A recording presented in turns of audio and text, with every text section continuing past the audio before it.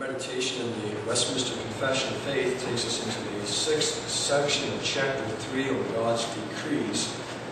I'll read the section for you and then make some brief comments on the section itself. As God hath appointed the elect unto glory, so hath he, by the eternal and most free purpose of his will, foreordained all the means thereunto. Wherefore, they who are elected, being fallen in Adam, are redeemed by Christ, are effectually called unto faith in Christ by his Spirit, working in due season, justified, adopted, sanctified, and kept by his power through faith unto salvation. Neither are any other redeemed by Christ, effectually called, justified, adopted, sanctified, and saved, but the elect only. The confession is dealing with that most difficult subject of Scripture, God's election, the choice of a people for himself before the creation of the heavens and the earth. God, according to his good pleasure, by his sovereignty, chose a people for himself, set them apart from the rest of the world. They would be the objects of his love and mercy. He would reveal his grace to them and rescue them from their sins. By the same token, the remainder would be left aside. We'll consider them in the next few meditations. But they would be set aside, and it would be the signs of God's justice and wrath for sin.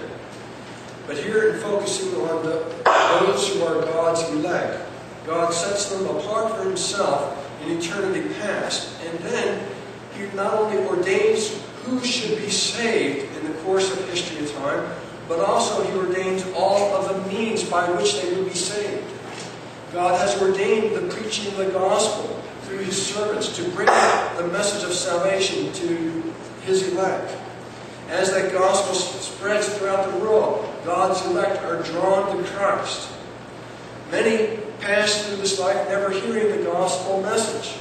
Why is that? Because not according to God's purpose. God sends his message where he wills. And so he effects the salvation of his elect in history and time through the various means at his disposal. Therefore, God shows that he is sovereign not only in the choice of his people, but also the means by which they come to faith in Christ. God ordains that we should come to faith in Christ by the work of the Holy Spirit, joining us savingly, powerfully to Christ. We are drawn to Christ in history and time by the Spirit of God. He produces a new life within us, regenerates us, and enables us to see the truth of the gospel, persuades us to embrace Christ with a living faith, persuades us to run to him as the only hope of salvation. The Spirit produces that within our hearts. He gives us the great gift of faith itself. The Apostle Paul says in Ephesians that faith is the gift of God. It's not the result of works, lest any man should boast. So God gives us even the very faith that we exercise to believe in him. That also must come from God. Apart from God working this within us, we will not exercise any faith. And so God not only chooses those who will be his, but he ordains all the means therefore. He justifies us in Christ, imputing Christ's righteousness to us, taking our sins and placing them on Christ as our Savior. God does that, not we. It is God's work. Sanctification is God's work. He brings you to Christ and daily shows you your sin, brings you to repentance and renewed consecration to Christ as your Lord, and you follow after him in life. And he preserves you in the course of that. Through the ministry of the gospel, through the fellowship of the saints, through the various ways in which God works in the world in providence. God brings you safely till he brings you to glorification. When Christ returns and judges all mankind and brings us safely into his eternal courts, God accomplishes it all from first to last. He ordains who should be saved, and he also ordains the means whereby we should be saved. Now, when we consider the great sovereignty of God in our salvation, the question arises, well, what about my responsibility? What should I do? Do I just sit back and wait for God to act? What we are talking about is what God is doing in many respects under the surface of history and time. What we see is the actions that we take. We are called upon to believe. We are called upon to act upon the promises of the gospel. We are called upon to respond to the grace of Christ.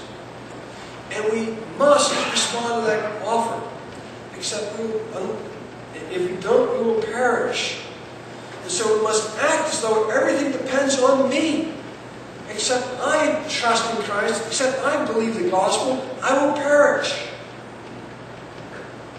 But the end result is, if you do in fact come to Christ, if you do receive the forgiveness of your sins, if you do have eternal life within your heart, it's because God has brought it all about, sovereignly, secretly, wonderfully, in ways which produce His own praise and glory.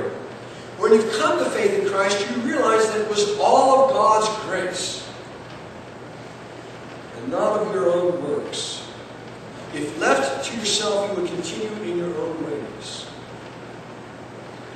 One more thought in commentary on this section, and that is this. The Father, the Son, and the Holy Spirit all work in unison towards your salvation. They have one common plan, one common objective.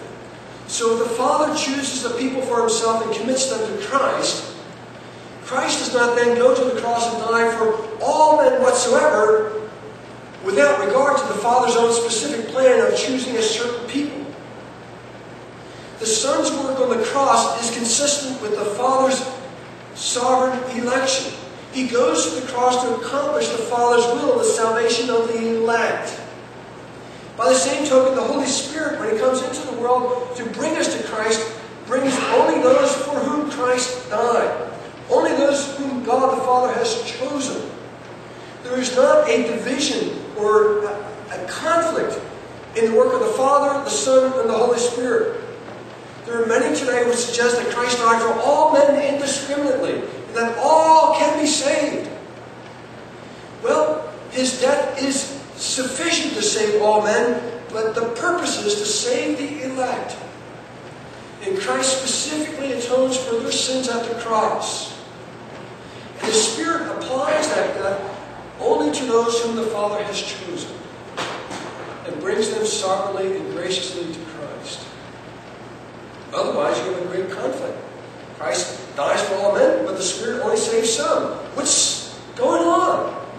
The Son intended to save everybody in the world, but the Spirit says, no, I'll just save a few here and there. You would have a great conflict between the members of the Trinity. You would destroy the unity of the Trinity. It's one sovereign plan, one united plan. The Father sets apart a people to Christ, joins them to Christ. Christ dies for them at the cross, pays the full penalty for all their sins. Then in history and time, the Spirit brings them, searches them out in history and time, brings them to Christ, enables them to embrace Christ with living faith, and they will ultimately be saved. And so you see, as the confession talks about, there will be not any more added to that, none subtracted to that. God's purpose will be accomplished.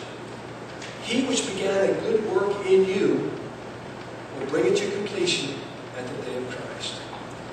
This message is not to frighten anyone, but to comfort the elect, to comfort God's people, in knowing that God has done it all. He's ordained your salvation. If you are converted to Christ, He will also ordain your sanctification and your glorification. It will come to pass. Despite your weakness, despite your frailties, your many sins, God is on your side. As Paul says in Romans 8, if God be for us, who can be against us?